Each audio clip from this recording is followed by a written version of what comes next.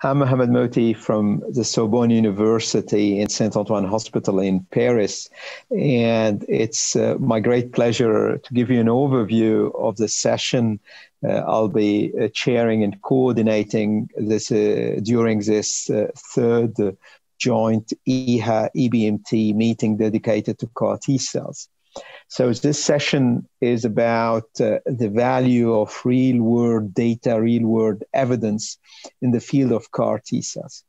In general, I am a very strong believer in the importance of real-world data and evidence.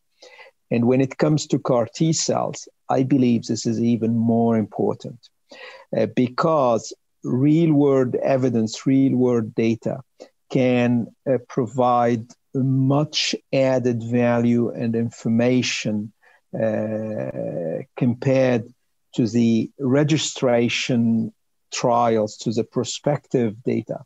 Obviously, we need both type of data. They are crucial. But the real-world evidence gives you a flavor how it looks like when it comes to using these CAR T cells in routine clinical practice without these complex or tight inclusion and exclusion criteria.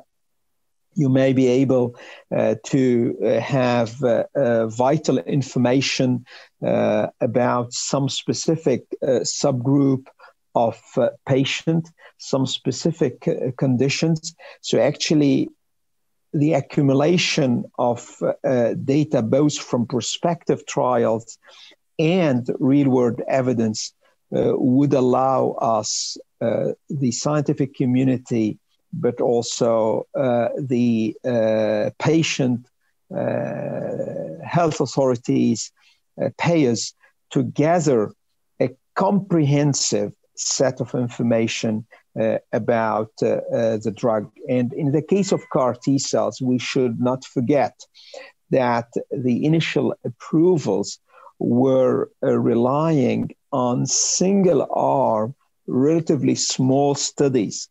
So definitely we needed, and we still need, to have and to generate such real-world evidence to keep on informing the field. And actually, all of this would serve as a basis to further develop the field of CAR T cells, but also cellular therapy in general.